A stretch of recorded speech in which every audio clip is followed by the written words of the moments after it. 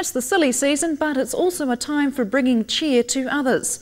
Christmas spirit was flowing from the taps at the Woodlands Tavern today.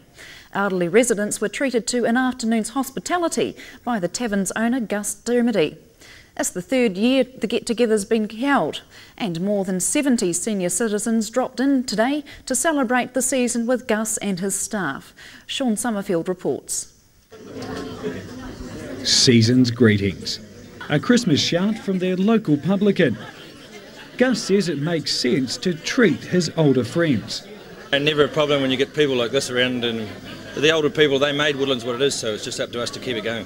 He says a lack of get-togethers often means old friends don't get to see each other.